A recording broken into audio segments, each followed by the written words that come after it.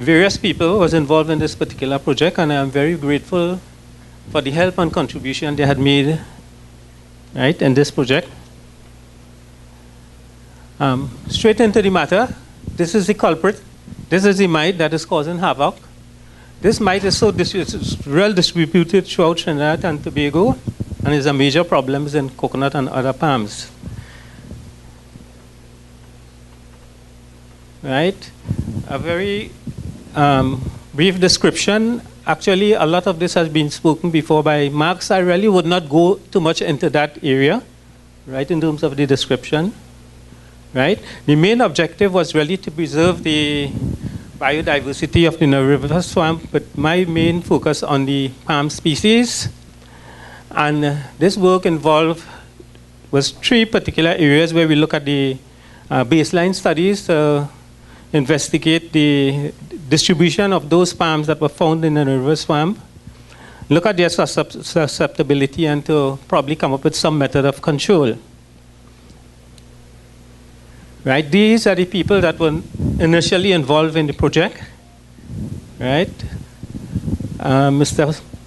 Sinarain Sipasad is involved here, but it's in this particular project, but he's not here right now in the image. Right, introduction. With respect to the river swamp, it covers almost a total area of about 7,000 hectares. And it is designated as an international important area under the Ramsar Convention. And in terms of the vegetation structure, there's a lot of plants, palm species distributed in this wetland area. And also, there are 10 indigenous palm of the 22 indigenous species found in Trinidad, and also we have coconut that is grown mainly along the coastline. And there are a lot of negative impact that will normally affect the vegetation and the biofauna and flora of the river swamp, and mainly you have things like fire, pests and diseases, you know, a lot of various things that I will point out a little later. Right, and this is the location of the river swamp. It's on the east coast of Trinidad. And it's separated, the swamp is separated by a band of almost 22 kilometers of coconut. Right, and this is very important to the swamp area. This is what the structure of the vegetative structure of the river swamp look like. And if you realize there's a composition of a lot of different vegetation, we have the terrestrial forest, palm forest, mangrove, and various palm species. Right, and if you look at the biofauna of the river swamp, it's composed of a lot of important we have things like the crustacean, insects, arachnids, and so it's a really important site or place for studies and research and for people to visit and enjoy the area. Right? These are some of the biofauna that we could find there, and as I pointed, they're also associated with the Moorish palm, and especially a lot of these animals depend on these palms for their habitat and food. Right? Now this is the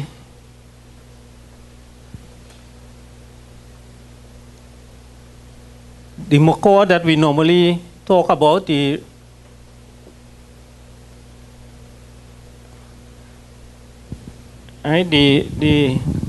blue and gold macaw, which is very, very important to us in the river swamp. And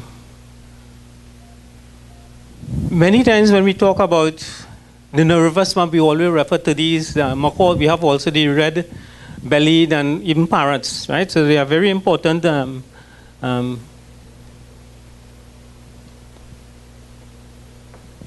It's a very important especially for people who visit in that particular area.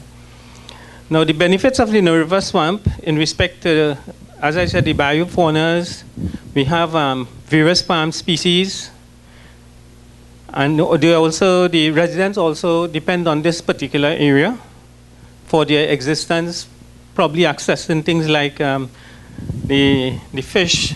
Even some of them illegally harvest some of these birds, and they even destroy the palm hearts in order to get the heart for cooking, right?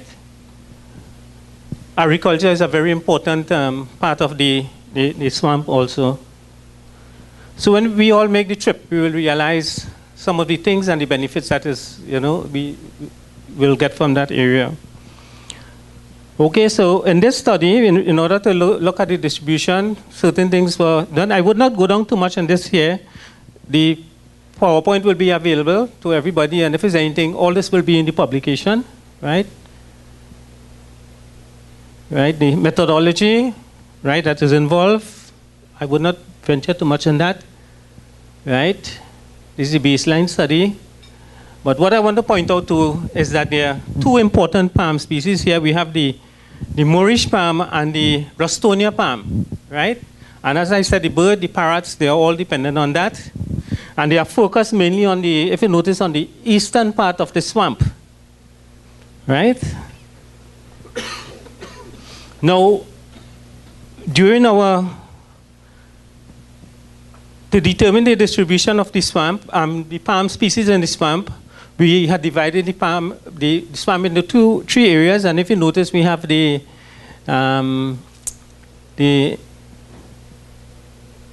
distribution in respect to the interior part of the swamp, the coastline, and then also coastline, intermediate, and inland. And most of the palm species were focused on within the inland area, right? Coconut were mainly on the coastline. Right? These are some of the palm species, and I put this mainly for you all who will be probably visiting there tomorrow. We have the royal palm, we have roseau, we have the yo-yo palm, which is the shortest palm we have in Trinidad, and then also we have the coconut. Everybody know that. We have the carrot. We have two Desmanca species, right? And then we have the cocoreed and two species of Manak, and the most important one is the Moorish palm. Now, this gives an idea of the distribution of the palm species within the river swamp. Right? We have the coastline with the coconut in yellow, right? And this is an overall view of where most of the palm species were distributed inland within the bush area, the intermediate area, and the coastline area. And again, as I said, we have this line of coconut. And this is very important. That is why it is highlighted here. Right? So we have, okay, we could, if you notice, most of the palms within the coastline is coconut. Now, some of the main pests of these palms, especially arachnids, the red palm mite, this is the invasive species. We also have associated with the palms other mites like the spider mite, aerophid mite, two species of aerophid mite, one that affects the fruit and coconut, and then we also have another aerophid mite that is found on some of the leaves of palm, which could be, if you're not familiar with the symptoms, you could get mixed up with and believe that probably that might be the effect of the red palm mite. Right, so there are other threats to palm, and there are a number of arthropods that also cause problems in these palms.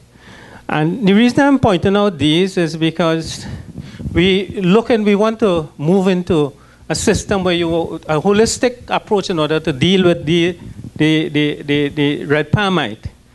And there are other species that is present, and especially if you're looking at the biological control, we will see how these are very important, these other arthropods. Right? There are also other pests that also attacks the palm, especially the seeds. We have the cocoreed and the desmoncus. Their seeds are being affected mainly by the Pachymeras cardo, which is a these normally feed on the seed, and I don't want to delve too much into that, but they are very, very important in the survival and the rejuvenation of the palm species within the river swamp. We also have diseases. There are two important diseases that I have picked up, and especially on the royal palm, which is this particular leaf spot. And this has been causing a lot of problem in the swamp, in the royal palm. And what had probably caused me to look at this is because when I went into the swamp, you see a number of trees that were tall, some that were medium height, and then also in some places you have a lot of seedlings, and then after when you revisit, you're not seeing much seedling. And we'll talk about that maybe probably when we discuss in the approach to dealing with the red palm mite. Also the similar thing with the Moorish palm. There's another important disease, and I think it is not fully identified. I think CABI is still trying to really determine exactly the true causal agent, but the suspect is ascochyta, and it's amazing. Probably when we visit the swamp, you may probably have the experience of looking to see again that these are some of the insect or fungal pathogens that could affect also the rejuvenation and the survival of these palm species. Right? So let us go straight now into the red palm mite. Now, the host, there are over 100 palm plant species that are documented with affecting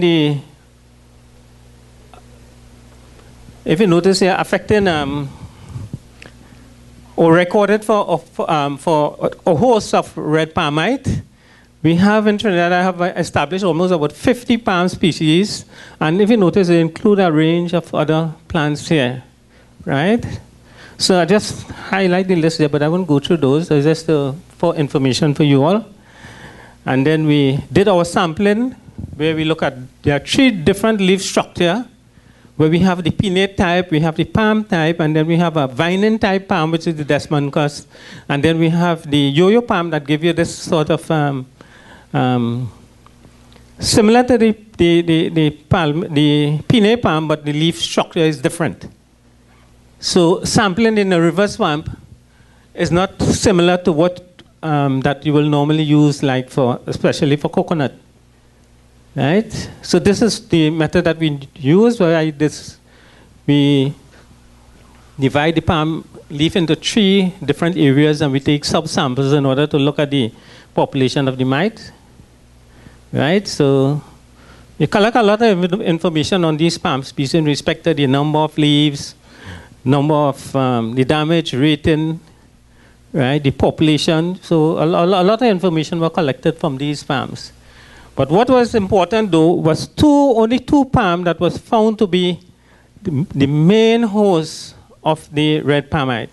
We had the Moorish palm and coconut, these 2 palms, right? The other palms, we did not pick up the mite there, although in some areas, beside in the river swamp, the red palm mite were found on these leaves, but of low population, right? Actually, we are presently looking at the host range of these palm species, and they are interesting. There are some interesting preliminary results that indicate that some of the other palms are hosts, but they are weak hosts, right? But for our concern, I think the Moorish palm and the coconut is most important. And here now, you could see the impact of the red palm mite on Moorish palm, on the number of leaf. There's also a lot of damage, very high populations on the leaf, and you also have poor yield, right? So this is the sort of appearance that you will normally see on the Moorish leaf palm. And these are leaves that were taken mainly in the palm forest. Yeah. Right? And this is also sampling. And if you notice the seedlings, mature plants are also affected. Right? The population on the thing. And then we have the sort of damage that you could get in terms of the damage and the number of leaf and population count and whatever it is, we have all those. But what I want to show you is where the mite is distributed throughout wherever the Moorish palm has been found. It's distributed throughout the swamp, right? And this is the population of the mite, very high in the Moorish palm and also on coconut, right? Notice the mean in red. Also for coconut is a similar situation, right? Very high population. And also, these palms, the Moorish palm, were tested under greenhouse condition, and they were very good hosts. If you notice, the very high population that you could actually get on the seedlings of the Moorish palm, right? With respect to coconut, as I said, it could cause a lot of damage. And if you notice now, some of the people in the river swamp, they have to do other cropping system in order to supplement their livelihood, because they cannot really depend too much on the coconut, right? And if that did not really create an impact, I hope this one creates an impact in respect to the kind of effect that palm mite could actually have on the coconut industry, because this is in Sidras, the carcass area. It shows you from the inception when the palm mite came into it, when we have discovered the palm mite in 2006, what had happened with the decline of yield, right, over time. Now, this may not solely be due to the red palm mite. There may be other factors, but actually, from that time onwards, to the present time, there was a continuous decline of yield in the coconut industry. Right? Biological control, there are a number of biological agents that were found associated with the red palm mite and other pests. Right? So these are some of the biological agents that we have found that is associated with the red palm mite. And some of them, as I said, they would normally feed on the other arthropods that is found on the leaves of the palms, right? And one very important one is the lacewing, right? Very effective feeder, right? We normally refer to as a trash-carrying lacewing. It normally will feed and throw the palm mite on top of its back, if you notice there, right? And this is the different, we have eggs. You could get very high number of eggs in the leaves, right? There are other feeders like beetles. Also, there are a lot of other natural enemies that you could find associated with the red palm mite, and these are the ones that were found mainly on the Moorish palm, right? Also, one important thing is that, as I had mentioned before, fire. Fire is a very, we think in terms of maintaining the biodiversity. So I really could not leave out fire and other pests. So fire is one of the important things. And this happened last year. This is the same field, same plants. So you could imagine if this is happening. You have red palm mite, you have fire, and then also from my personal experience, what I have found that anytime you have fire, the population of red palm mite tend to explode. The reason being because of a lot of the natural enemies are being destroyed. Right? Okay, and what we should take into consideration also is that because of the location of the swamp, and this is why I have mentioned about the coconut along the coastline, and we have the northeast trade winds that will normally move these mites into the interior part of the land where it will affect the Moorish palm. Now, the consequences of the red palm mite, all right, as you have observed, anytime we have the decline of these palm, we have, whether it's due to fire, agricultural purposes or whatever it is, right? We have reduced food source for the macaws and other animals. Then we could also have migration of these where they become pests, right? And cocoa estates in the neighboring areas, right? In summary, what I will say that the Moorish palm and coconut are major hosts in the river swamp. The combined effects of mite, insects, and pests, and stress, and whatever it is, will affect the plant health. And then there are a number of natural enemies that we have observed, And the Moorish palm is an important carbon sequestration, and therefore effort should be at least to make in order to try and plant and rejuvenate the reverse pump with more of these palms. The way forward, we look at, we need to do more monitoring. We have to look at the combination of continuation of assessment and multiplication of some of these indigenous predators, development of adaptable and sustainable management practices, right? Determination, selection, and screening of Moorish palm species, and also we need to at least train people and have facilities in order to make sure that we could have a lot of plants to put into the swamp. And now these are the people that doing the job was a very challenging one, right? We had to go through a lot of harsh environment, and these are the kind of thing that we have to go